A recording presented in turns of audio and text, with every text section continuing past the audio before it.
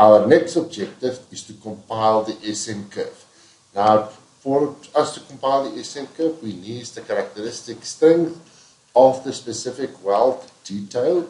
And in this case, we're going to use the modified value. So what we're going to say is the modified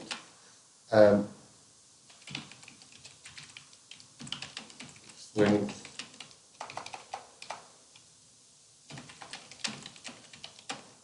detail is ultimate EI, and recall that delta sigma C, and we just say comma mod, and that's basically equal to delta sigma C divided by gamma MF times a factor for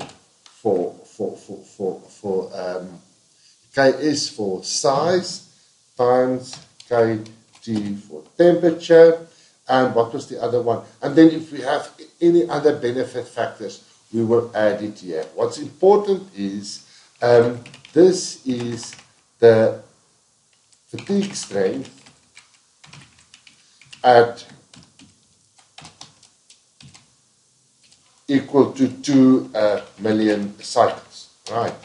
So that is what we have at the moment. Now, let's go back to our notes and we look at the SN curve that we have there.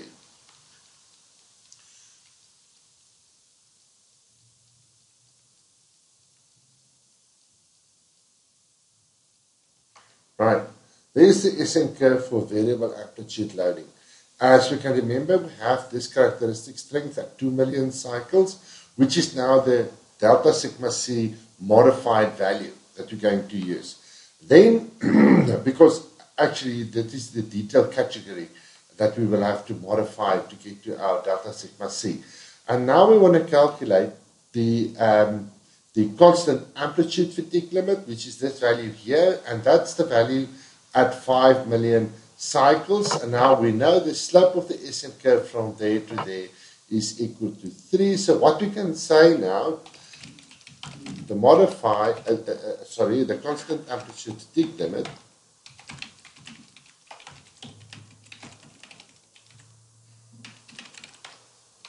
is then ultimately I delta sigma D, that's the simple word used for it, is equal to delta sigma C, and of course now in this case it's the modified value times NC, which we know is 2 million cycles, divided by ND, which we know is 5 million cycles, to the power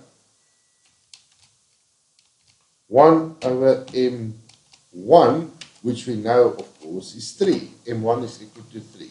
So then we have an equation for to find the constant amplitude fatigue limit for that first part of the SN curve. We go back to the SN curve, then we see after this knee point, if we have a stress range exceeding the constant amplitude fatigue limit, the stresses below the constant amplitude fatigue limit will cause damage on an SN curve with slope equal to 5. Here M is equal to 5, and that one goes to 100 million cycles, and this point here is called the cutoff limit. So the other point that we have on the SN curve is the cutoff limit, and that is of course equal to delta sigma,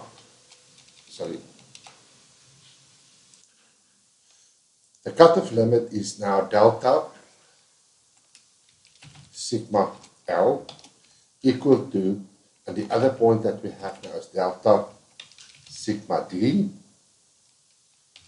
and we multiply that by, of course, ND divided by NL, and we know NL in this case is 100 million cycles, and this, the slope of the SN curve in this regime, is M2 equal to 5, of course.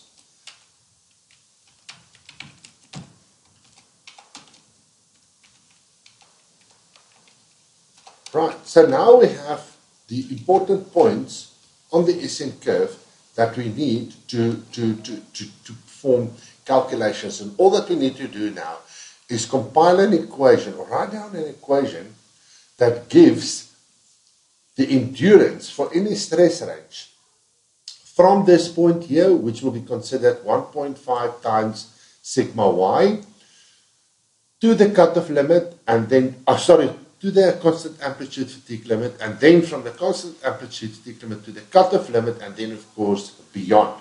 So we will have three regimes. So we can write down the equation. We can write down the equation for the endurance now for these three regimes as follows. So we say the endurance for any stress range, and let's give them names. Say the endurance NR, LTNI, N capital R. Remember how I put that in. For any stress range, let's say LTNI, that's slash delta slash sigma R is then, and as explained, LTNI, we're going to put in the equation, but the equation that we're going to put in need a little bit of things here, so we need the matrix format. So we have three regimes. So we can say that in this equation, let's go out here, NR is equal then to, and here on the left hand side, let's give it a bracket, just a single bracket like this, right? And then we have the first part of the SN curve where we are at the M1 equal to 3. So in this case, we will have, we can use different values. We can use delta, sigma, C, and remember now, this is the modified one, right? Divided by delta, sigma R to the power, right? To the power M1. Where M1, I'll control Z, sorry, I forgot this thing is doing that when I don't put that into bracket. M1, and then of course times NC, because we use delta sigma C as our reference, and this is for 1.5 sigma y larger or equal to delta sigma. This is just the range which is applicable, and as we know, it's applicable right down to the constant amplitude fatigue limit, sigma c, and of course M1, as we know, in this regime is equal to 3. The next one is where we go on the slope of 5. So in this case we use the constant amplitude fatigue limit as the reference value. So we say delta sigma d, that's the constant amplitude fatigue limit, divided by delta sigma R, the applied stress range, right? And in this case, we are on a slope of 5.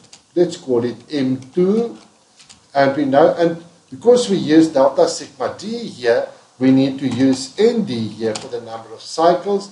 And this is applicable for a delta sigma, that for stresses below the constant amplitude fatigue limit, right?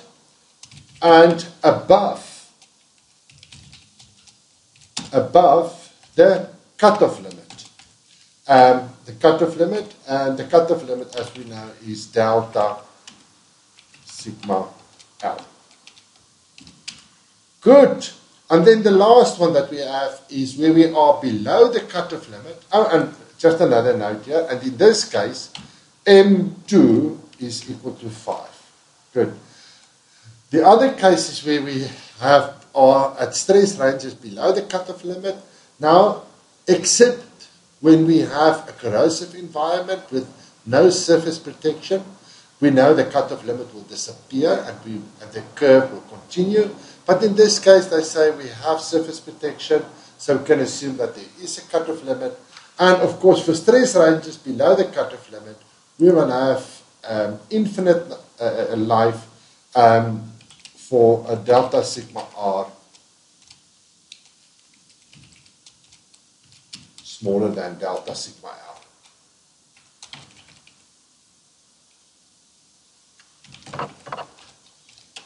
Right, and that is the SN curve.